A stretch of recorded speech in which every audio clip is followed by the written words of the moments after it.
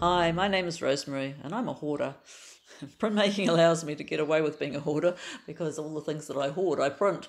I love finding things. My inspiration comes from finding stuff on the beach or around the grounds of the property here. I find all kinds of things, plastics and waste materials and natural materials and birds' nests, which are my most current work. All of these things I find and I print them.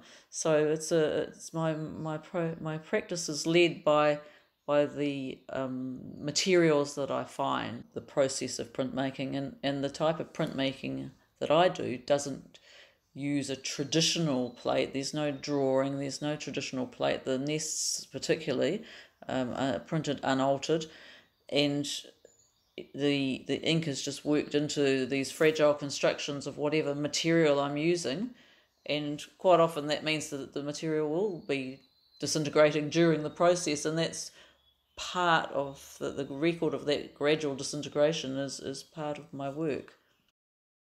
My practice is materials based and process led, so the ideas and the research develops from the finding and from the print process itself.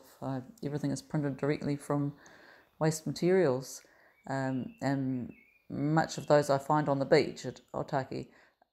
The work in the book, Mr. Chen's Big Journey, was from printed material I made, and also the whole idea came from an old shoe that I found on the beach that was very old, and it had little bamboo nails holding what was left of it anyway together. So the covers for the book that are in the proof book are actually made from the heels of that shoe that I found once it was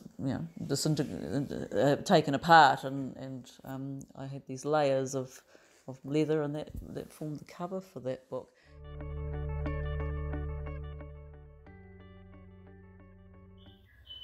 I'm drawn to printmaking and the print process because it puts a little bit of distance between your concept and the reality of what happens. But that's that sort of happy accident aspect, or the process of discovery, is part of the attraction of printmaking. The best bit is possibly the unveiling as it comes through the press, and then you lift the paper off, and it's always a surprise in some way. Even if it's something you've printed quite a few times, it's still always a bit of a surprise, which is sometimes a good surprise and sometimes not, but mostly it's a good surprise.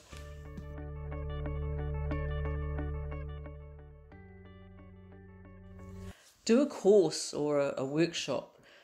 The Print Council has summer schools, Inverlochy has classes. It will save you a lot of time and frustration and tears to have professional help right from the start. There's so many little tips and techniques that make such a big difference to the outcome.